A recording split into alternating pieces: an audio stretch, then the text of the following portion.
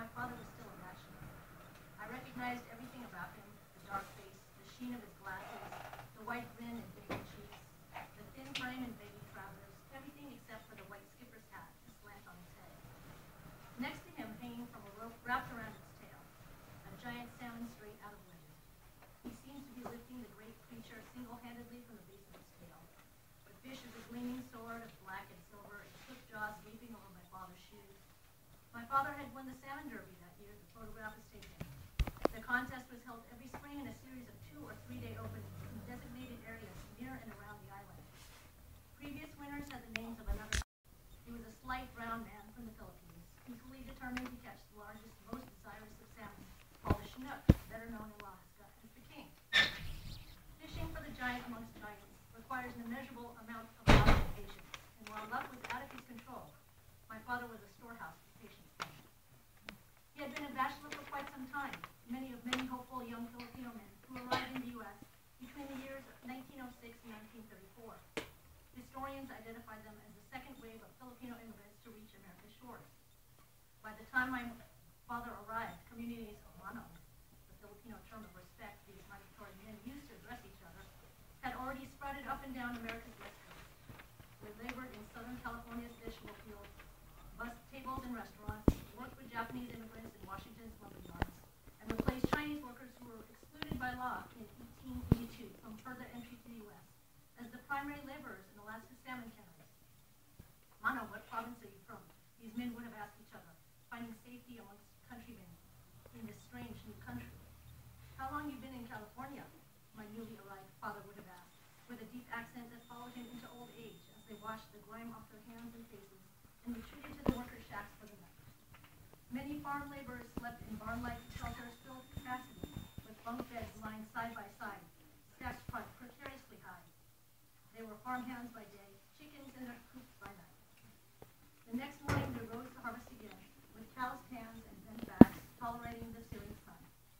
As seasoned farmer, my father decided not to stay and call California home. Like so many others, he may have been drawn to discovering more of this new country, drawn by the stories of other states. I'm left to wonder about many details of my father's life. How did he reach Seattle? Did he take a bus or hitchhike?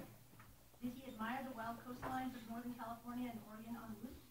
My father, a taciturn old man until his death, never recounted his journeys to me.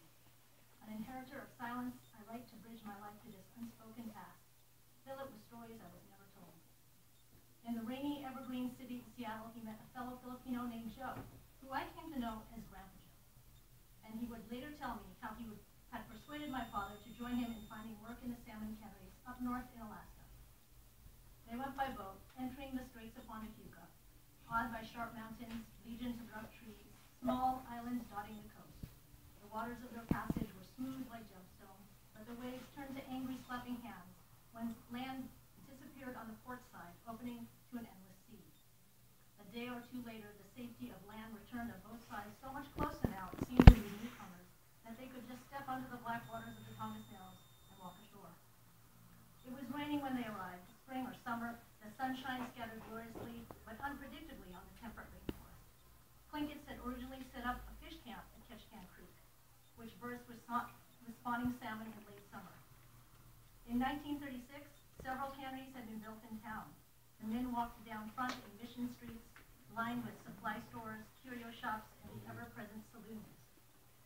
Soon enough, Joe and my father were standing in a frigid cannery, layered in long-sleeved shirts, wool pants, thick plastic aprons, and rubber boots. They butchered and rinsed fish just off the seiners. Joe and my father joined a community of not just mono, but white men, and Native Alaskans that my father called Injun. Though not yet a state, Alaska had already been transformed into a few nations. During my trip to the Philippines over the years, I caught glimpses of what might have resembled his early life. A young boy playing in the forest of his birthplace, schoolboys in uniform milling about his